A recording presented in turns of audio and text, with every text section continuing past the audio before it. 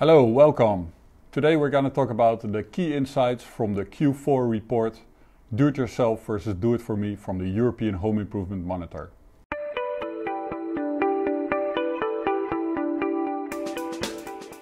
Throughout the corona crisis, more home improvement jobs were conducted than ever before.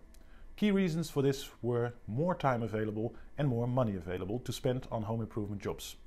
But we also noticed that the share of do-it-yourself was increasing at the cost of do-it-for-me. Now the key question is, how will this develop over time? We clearly see a trend towards more do-it-yourself instead of do-it-for-me. This is a break with the years before, where there was a trend towards more do-it-for-me. The key reason for that is higher prices that consumers have to pay for labor due to the labor shortage. The corona crisis amplified this trend even further.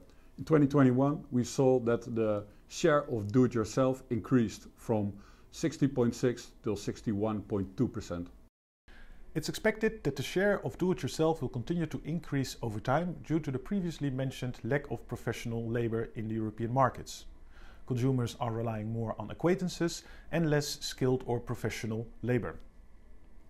When a home improvement job is outsourced, it's only outsourced to professional companies in 33% of all cases.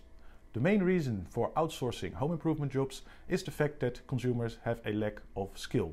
52% of the consumers mention this. The second most mentioned reason is getting too old to do the jobs themselves. These are some of the results of the European Home Improvement Monitor Q4 report. A study among 26,400 consumers in 11 European countries, and the results are available for various product categories. In the full report, we cover the do-it-yourself and do-it-for-me behavior of European consumers, both on a general level and on a product category level. Many other topics are covered as well. For example, to whom are they outsourcing jobs and how will their behavior change over time? For more information, please take a look at the report impression on our website or feel free to contact us directly.